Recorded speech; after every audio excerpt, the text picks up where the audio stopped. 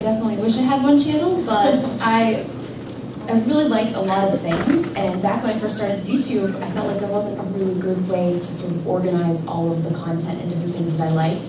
So my main channel is iJustine, which I'm obsessed with Apple, so that's where that kind of came from, obviously.